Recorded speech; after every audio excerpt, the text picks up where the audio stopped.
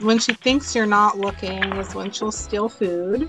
I saw it and I was cracking up. For some reason, he taught himself to ring the doorbell. Hey there, I'm Crystal with Ring. Up next in Neighborhood Stories, a couple of pets who made our naughty and nice lists. First up, Zoey was a little naughty and helped herself to a bag of cookies from the kitchen counter when her owner Adina was away.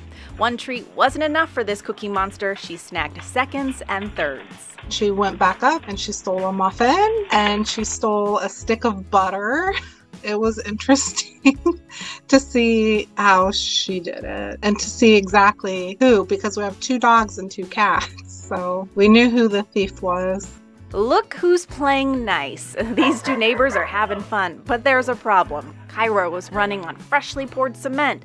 That's one way to leave a mark, and he beat his owner, Zuleika, to it. We had actually even talked about, putting like our handprints or like the date, but yeah, he did that for us. He left paw prints all over our driveway.